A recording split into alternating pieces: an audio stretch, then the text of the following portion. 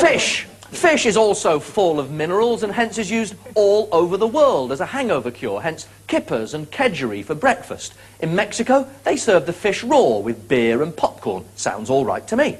Another popular cure involves marinating raw herring fillets for 5 days in a mixture of vinegar, capers, bay leaves, juniper berries, hot mustard, raw onion rings and dill pickle. This is a German recipe. If you wake up with a hangover, you make a German eat it, and this will make you feel better.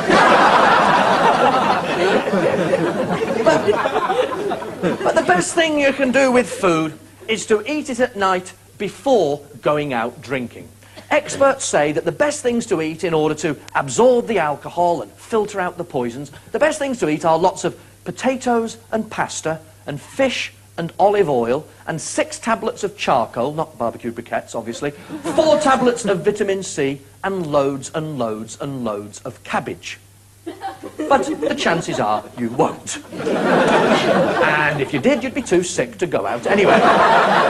But serious drinkers don't like food because food takes up valuable space that they require for alcohol. That is, until after the pub's shut, when this ancient folk memory comes calling from deep inside, saying, better go and have a meal now. Get something solid inside you, that'll line your stomach. No, it won't. It might have lined your stomach about 5 or 6 hours ago.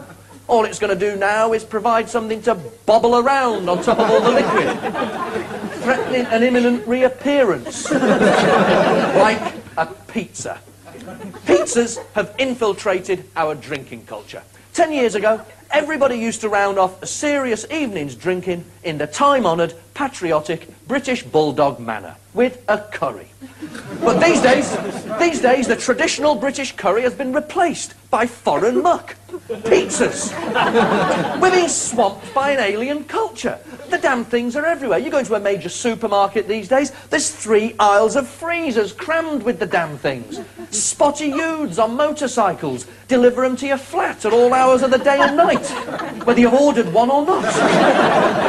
And here in Glasgow, they actually serve pizzas in fish and chip shops.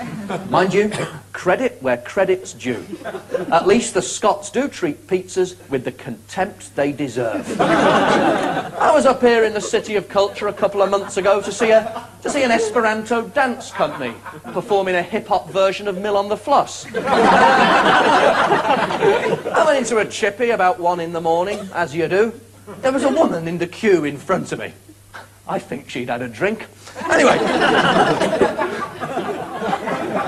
She looked the guy behind the counter in the eye. She looked him in the eye and she said, as he's serving her a pizza, she looked him in the eye and said, "Can I have some extra doner kebab on that?" The really gruesome thing was the guy didn't bat an eyelid. Aye, why not? Slap it on, salt and sauce. But the really frightful stuff had already happened. Do you know how they cook pizzas in these chippies? First of all, now this is crucial, first of all, they lie in wait for a drunk to come in and order one. Then, barely able to conceal his smirk, the chef carefully plucks a gourmet frozen pizza from a cardboard cash and carry box. You've got a less than 50-50 chance of him taking the cling film off.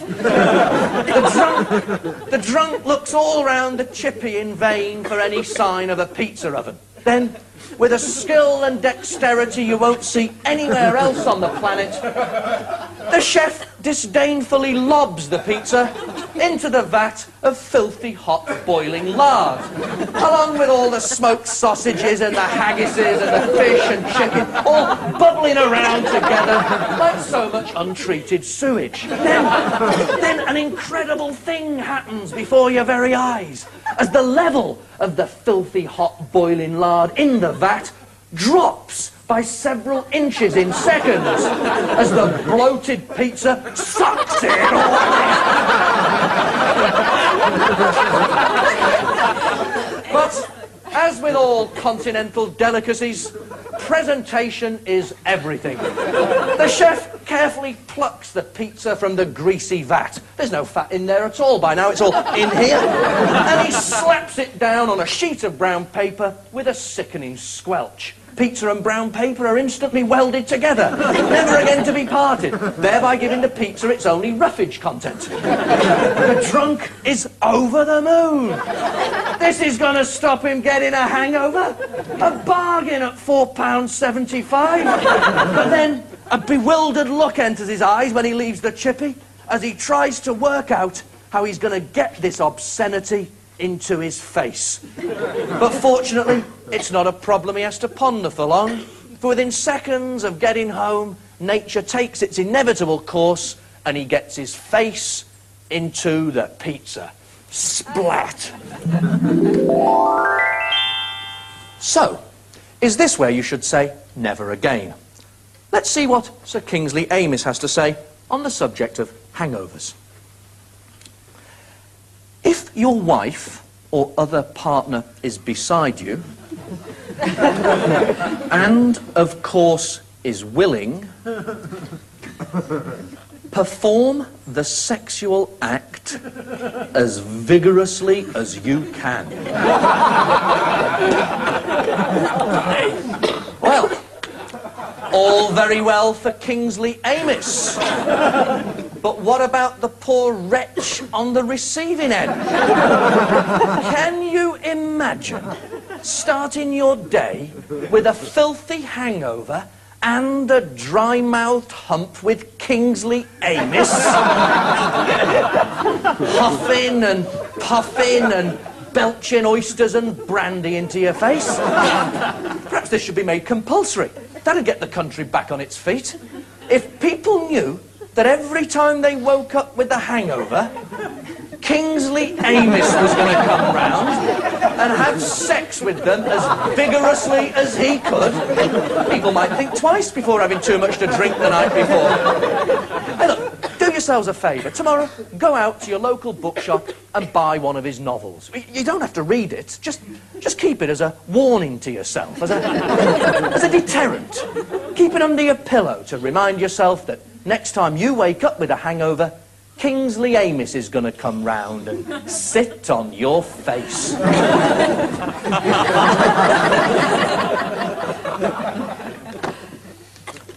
Dr. Moira Plant of the Edinburgh University Alcohol Research Unit says, "It is important that all women understand that alcohol affects them differently from men."